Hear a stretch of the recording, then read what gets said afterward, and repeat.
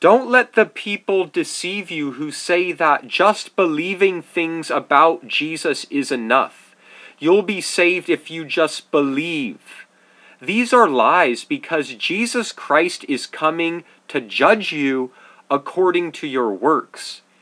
If your works are not found to be right in His eyes, He's going to cast you into the lake of fire, and you're going to lose your soul.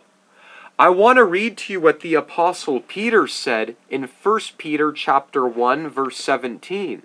And if you call on the Father, who without partiality judges according to each one's work, conduct yourselves throughout the time of your stay here in fear.